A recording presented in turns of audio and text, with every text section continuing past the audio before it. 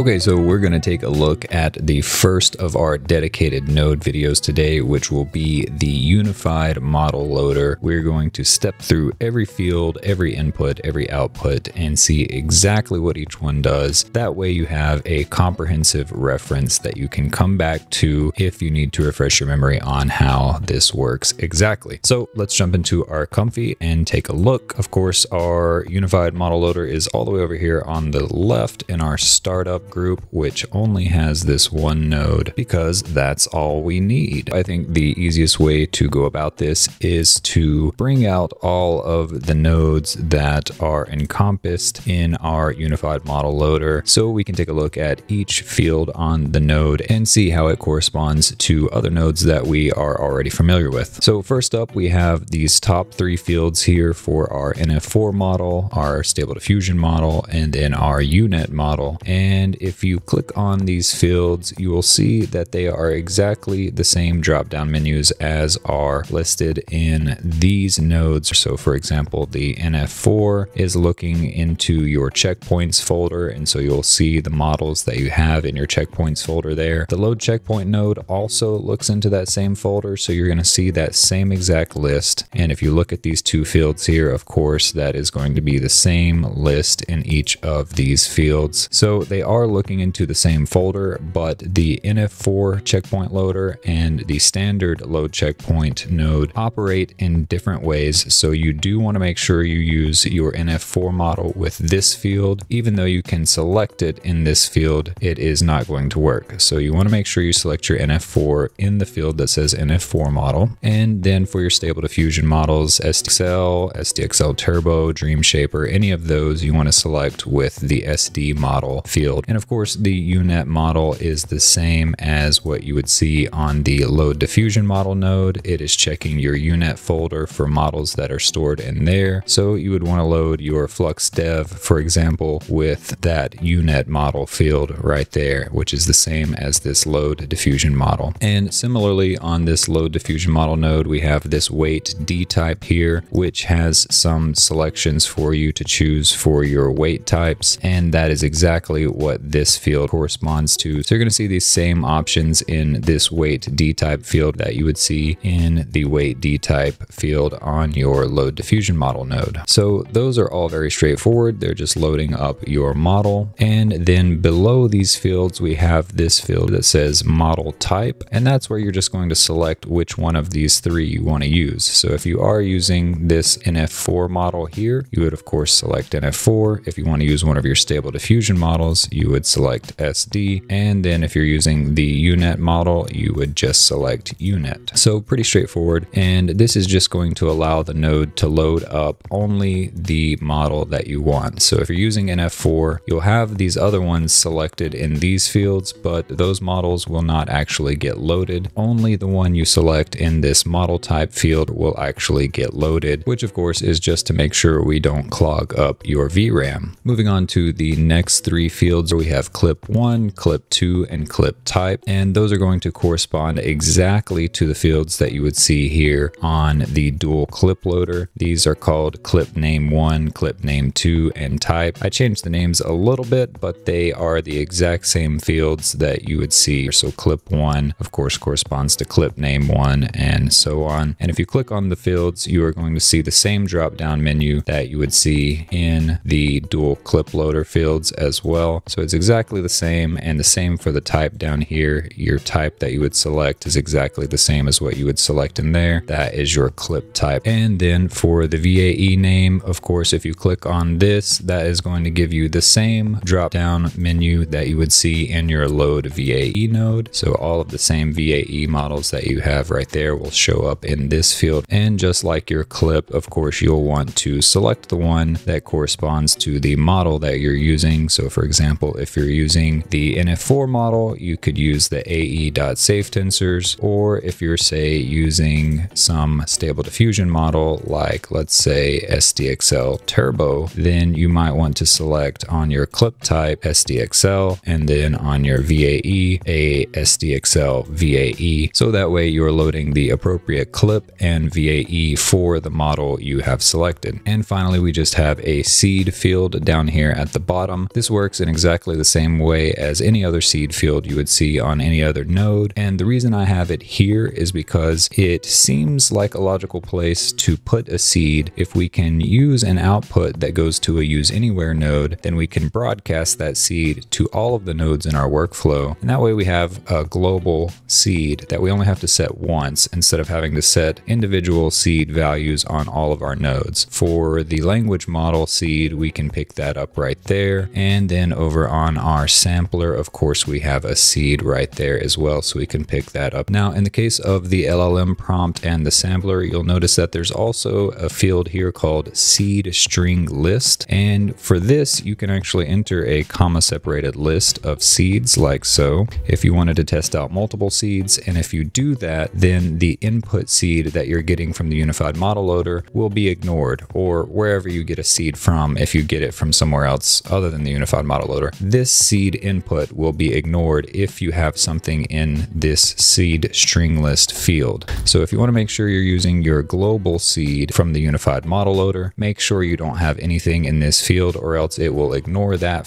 seed and go with whatever is listed right there. And the same thing over on the sampler, you have this seed string list at the bottom, and that works in exactly the same way. If you put some seeds down in here, the input seed will be ignored and whatever is in this field will be used. So again, if you want to make sure you're using your global seed for all of your nodes, if you're using the FlowState LLM Prompt and the FlowState Unified Sampler, just make sure your seed string list fields on both of those are empty so that you can use your global seed. And then of course, if you wanted to try multiple seeds for your language model or multiple seeds for your sampler, you could just put in a comma separated list in that seed string list field, and then the global seed will be ignored, and you could try a few different variations of other seeds. The Unified Model Loader is a very straightforward node, but again, there are a lot of fields on there, and I just wanted you guys to have a dedicated reference that you could come back to anytime you need to refresh your memory on exactly what any of those fields do. Especially for those of you who are just starting out with Comfy, I could see how that would be a little bit confusing. So now you have a dedicated video to let you know exactly what each of these fields does. As far as future updates to the Unified Model Loader, I have had some people in the comments asking me about support for GGUF models, for example, the Flux GGUF model. And currently, just like these nodes over here, the only support we have is for loading safe tensor files and checkpoint files. But I do think having GGUF support for your model loading is a good idea. So coming very soon, right up underneath these top three fields, there will be another field added that will say GGUF model. So if you are using Flux or some other type of GGUF model, you will have support for that coming very soon, probably within the next 3 to 5 days or so at the most. Anyways, that's going to do it for this video. If you guys have not checked out the live streams yet, I would highly suggest jumping in there if you're able. It's not a rigid schedule, but I do stream most days around 6 or 7 p.m. Eastern time. And I'm also looking at breaking up the streams. I know we have some viewers from the UK and some viewers from Australia and other parts of the world. So I am going to break up the stream into multiple parts to make it more convenient for you guys to join. The next dedicated node video will be on our LLM prompt and prompt output nodes, which will be coming tomorrow. So be on the lookout for that. That one's going to be just a little longer because there are more features to cover in those nodes, but I'm going to break it down for you so you know exactly how everything works with those. Of course, like and subscribe if you are not already, and share the video with anyone you know who might find it useful. Hope to see you guys over on the live stream this evening, and if not, I will catch you on the next video.